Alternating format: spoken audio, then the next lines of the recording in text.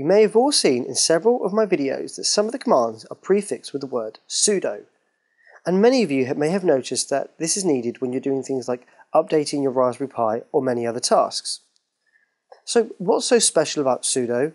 What does it do, and why do we need it? The Raspberry Pi runs an operating system called Linux. It was started in 1992 by a Finnish student called Linus Torvalds, who wanted to write his own version of the Unix operating system that ran on much larger systems than his PC he was using.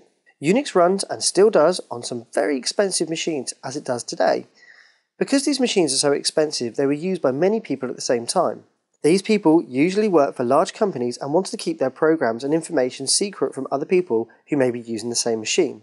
Similarly, the people running these machines and selling time on it to the users might want to make sure that users can't break the machine. Therefore, there was need for system security. There needed to be specific users of the system, and there needed to be ways of controlling who could do what with it. This is why you are a Pi user on your Raspberry Pi. Linux systems require you to actually be a specific person or user. Raspbian, the version of Linux you're using, creates this for you to make getting started easier. It's very good practice to run as a normal user, as it very much limits the damage to the system and any other user can do. This is the main reason why Linux can be considered a reasonably secure operating system. However, when we want to perform potentially dangerous things like adding, removing software, we may need to have superpowers, and this is why we have the super user. And those super users have those superpowers.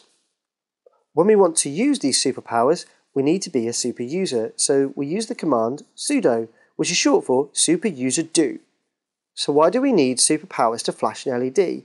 That doesn't seem to make a lot of sense. It's because when we want to use the GPIO pause, we need to use something very deep called low-level control of the Pi. This is the sort of control that, if used wrongly, can cause the Pi to crash. Fortunately, the Python GPIO library does all of the hard and dangerous work for us, and we don't need to worry about much of the details. However, our programs as a whole does need super user power to gain access to the GPIO, and that's why we need to prefix our commands with sudo.